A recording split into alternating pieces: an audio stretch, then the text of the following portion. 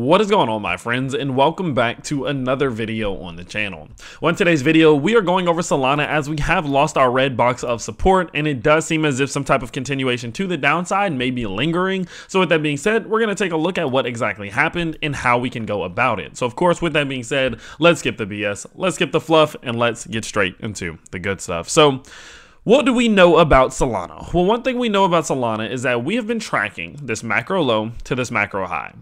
Now, as the price has started to reverse and we've started to see a bit of downward pressure from, of course, this overextension to the top side, we've created something of a descending wedge. Now, as we enter into these descending wedges, the most important thing, in my opinion, that we can pay attention to is Fibonacci levels.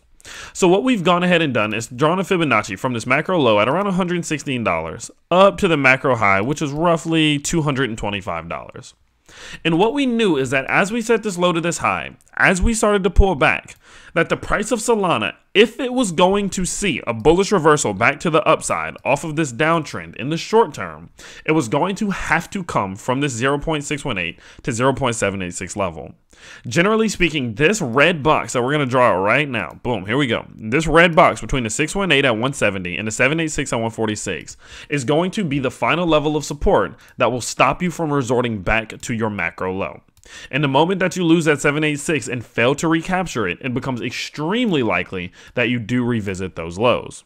So what that means for us now is that since we did lose this key level of support, and if you zoom in on the 4-hour charts, we failed a back test, recapturing here. We just back tested as resistance. We saw this SR flip in which this level of support has now flipped into resistance, and now we have this selling pressure pushing us to the downside. All of those things say that we are now eyeing $116 to $117.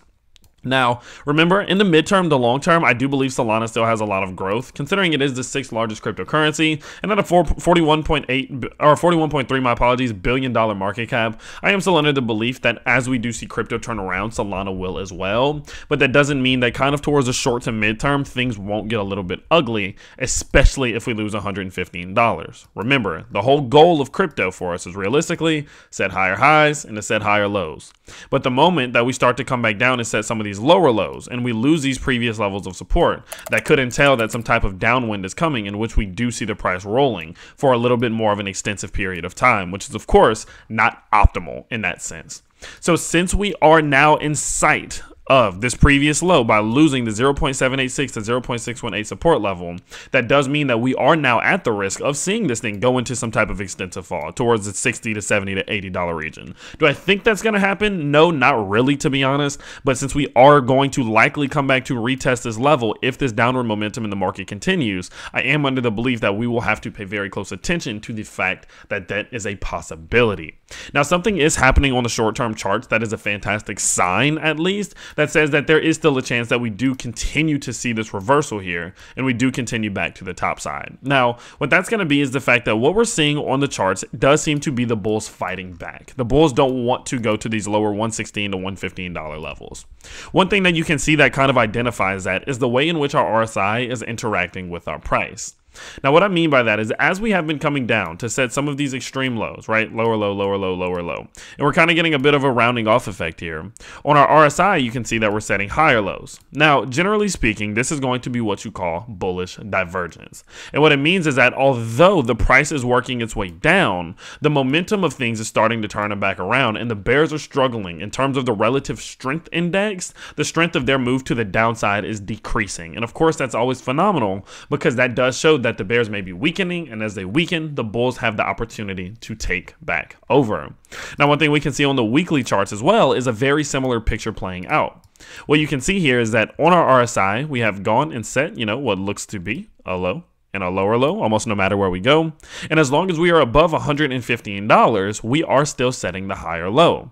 And so what's great is that in the short term, if we do start to see the reversal here, we can be looking at what's going to be called, another case of bullish divergence, but this time hidden bullish divergence, which what this tells us is that the price, though the bears are succeeding in their bearish momentum, the price is still holding up well, and that they're failing to drag the price down as they are pulling down the momentum with the RSI. All of that to say that the price is doing well and it's still holding on well. And as that does happen, as the bears do weaken towards some of these lower levels, then that could definitely be a sign that we hold up, we set this higher low, and then we see some growth to the top side. And so what that tells us is that although things are bearish, and although we are still in sight to come back to retest $115 right now, it seems as if the bulls are still fighting their asses off to make sure that the price still maintains and we can start to look for a turnaround if the market starts to allow. Now, don't forget, the majority of the market is revolving around Bitcoin right now. So you need not be ignoring the Bitcoin charts. Pay attention to what this thing is doing. Because if Bitcoin starts to break some key levels here, back above 43.5K and things of that nature, I'm under the belief that Solana will make that move too. In terms of when I would be buying, personally, I will not be picking up any Solana at the moment unless we were to clear like $150 on a daily close. Because until we start to see some local highs getting set, it does seem as if we are still trapped within this downtrend, and I obviously don't want to just be purchasing in the middle of a downtrend. So with that being said, my overall thesis for today and my opinion on everything is that though we have lost a very key level of support and we may be aiming at $115, it does seem like the bulls are still stepping in and they are looking to mass accumulate at key levels of support, which definitely could hold us up. And if it is, if the bulls are successful in holding us up and allowing us to set another low and start to see some reversal here, it does seem as if we will have this hidden bullish divergence to really help catapult the price up to some of these higher price targets. So with that being said, that's my overall opinion for today. Definitely keep an eye on $115, and I'm not necessarily buying until we get back above 145 to 150. I don't think that anything until then would justify a purchase from me. And so with that being said, I will continue, of course, to update you all as that does happen. Of course, if you do enjoy these shorter, straight to the point videos, you can always let me know simply by smashing that like button and subscribing to the channel if you are new. And I'll see you all next time. Peace.